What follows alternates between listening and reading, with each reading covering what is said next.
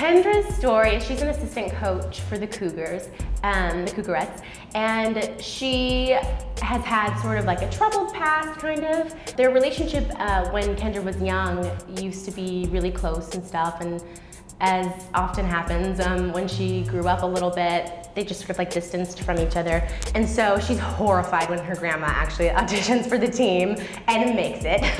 And so there's a bit of a strain in their relationship, and it's a beautiful story in how the relationship just gets repaired, and they just learn to settle their differences and respect each other and regain that love that they had when she was younger. I relate to her, I guess, by being a little stubborn myself, but happy at heart and enthused about life and passionate.